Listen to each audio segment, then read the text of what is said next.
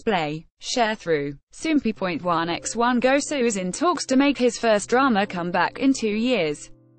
On June 5, a source from a broadcasting station stated that the actor had received an offer for the upcoming SBS drama cardiothoracic surgery, literal translation, and shared, "He's discussing it positively at the moment." Soompi. Display. News. English.300x250, BTF Soompi.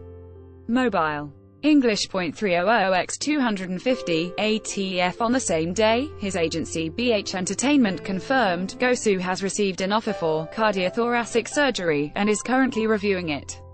If he joins the drama, it will be his first drama in 2 years.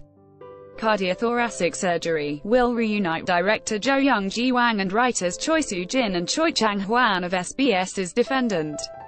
The drama is slated to air this September and will be about a cardiothoracic fellow whose mother is waiting for a heart transplant, a cardiothoracic attending who holds absolute authority over his fellows, and a cardiothoracic resident who miraculously escaped death and chose to become a doctor. Go Soo debuted in 1998 and has appeared in various dramas such as Piano, Age of Innocence, When a Man Loves a Woman, Will It Snow for Christmas, The Golden Empire, and The Flower in Prison. He starred in films Lucid Dream, The Tooth and the Nail, and The Fortress last year. Source 1.